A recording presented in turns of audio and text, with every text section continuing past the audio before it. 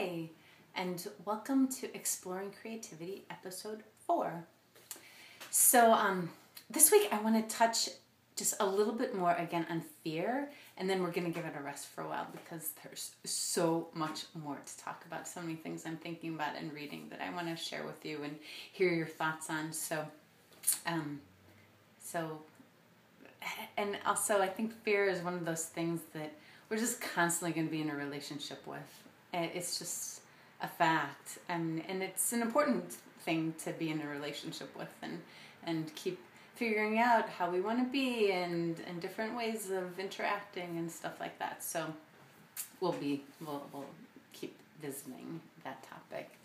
But today I just wanted to do one other little idea that I've been really thinking about a lot and over the last few weeks, and I want to put it out and hear your thoughts and feedback about it. So the idea came from a friend and fellow artist, Joseph Connolly, who was telling me a few weeks ago about this different perspective on the whole Adam and Eve Garden of Eden story.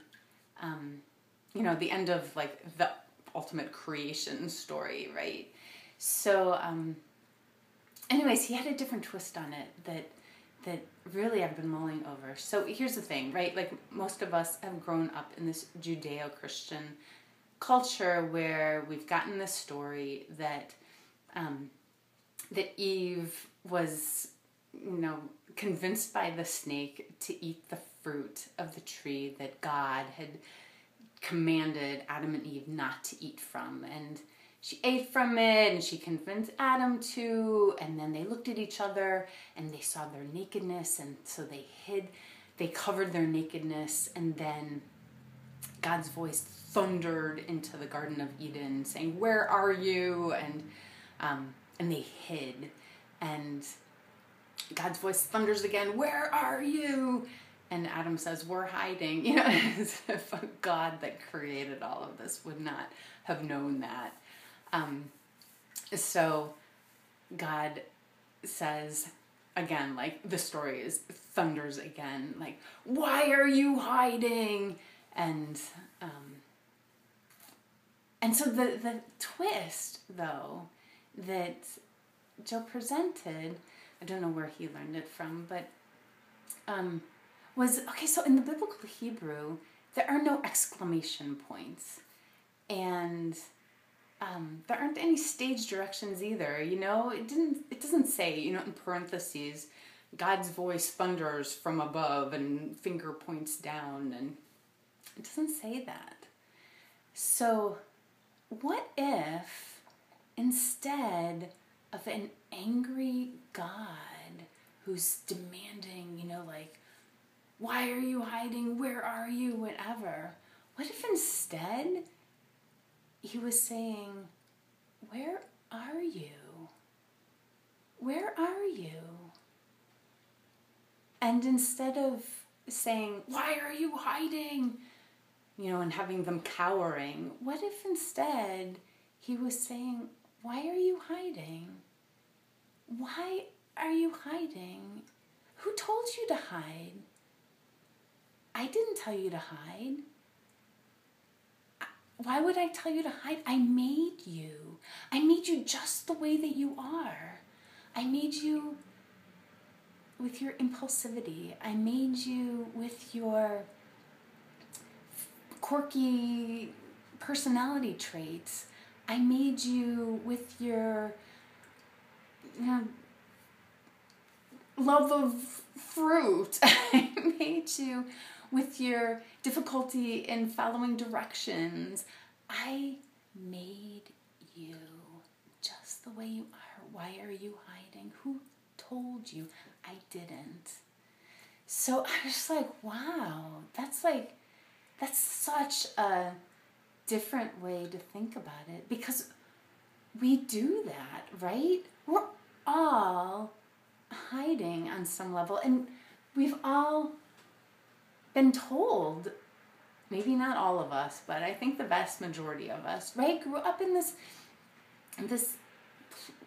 world that there are people legitimately in power over us, when we're kids especially, but even as adults, that we do feel like it could be dangerous on any level, whether it's emotionally, physically, spiritually, whether we're just thinking about it as a story in our head or if it's actuality, that they do have power over us, and that it's a scary power, that they really could hurt us. Whether they actually could or not is like something different, right? Like we have so many different stories in our heads, but it's something that just every message kind of gives, right? Even so, there were also the Greek myths, right? There's Zeus with his lightning bolt that's going to come down and strike you, right? If you displeased him. Poseidon coming from below, right? It's going to strike you if you displease him. And so many of us had, parents that there was like fear of displeasing, or I know people who it was just wait till your father comes home and then you're gonna get in trouble. So but now we're adults, right? Like I think it's time to say no. Actually, I'm not buying into that. I'm buying into the different story. I'm buying into where are you? I made you perfect. With all of your imperfections, with all of your flaws, with all of the everything, I made you just the way you are because I need you to be part of creation. I need you to be part of this creation. That's why I made you and brought you into the world. So, anyways, what do you think about that? It's really been thinking about that a lot. And then there was the second part that I'll just like throw out real quick of the consequence, right? The punishment. Like God punished Adam and Eve for eating the fruit that he had said not to eat by making them work for their living and pain in childbirth. And so there was the other twist with that too of, okay, work, I don't know about you, but like I like the idea of sitting on a beach and having like food brought to me and all of my needs met without having to lift a finger for a few days.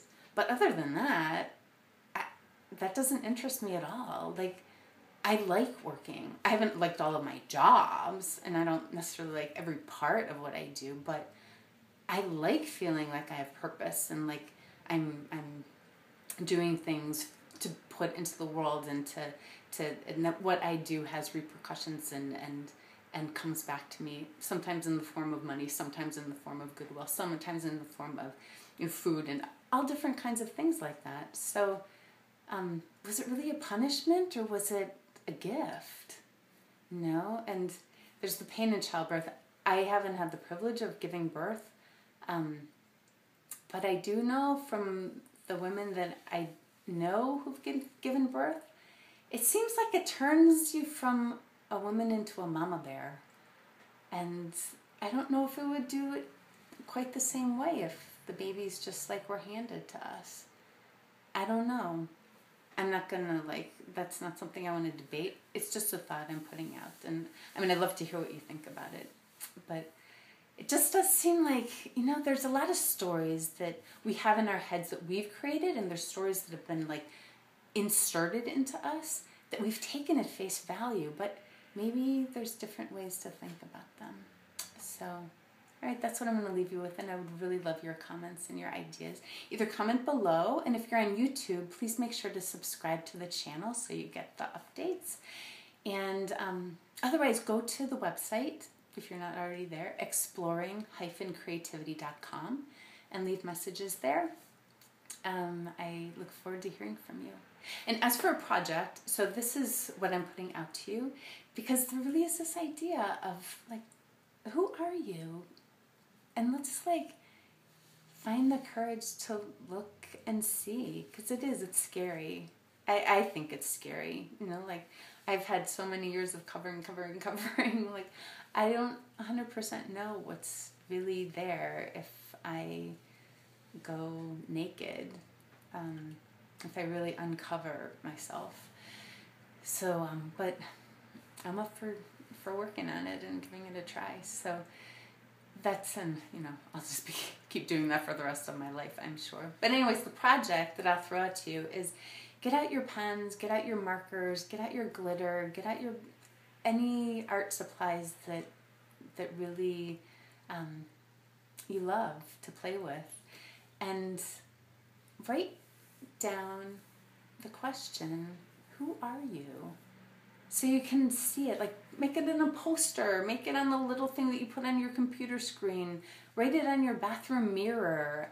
So you can be reminded of it through the day of like, yeah, who am I? Who am I? And just play with that idea. So I'll show you the one that I made this morning. There you go. Who are you? You can say, who are you? Who am I? Whatever works for you. There's no laws about it. And no voice coming down saying you're doing it wrong. So there you go. Enjoy, and I would love to see pictures of what you've done, so you can send them to me on the website. And other than that, have a fabulous week, and I will see you again next week. All right, take care.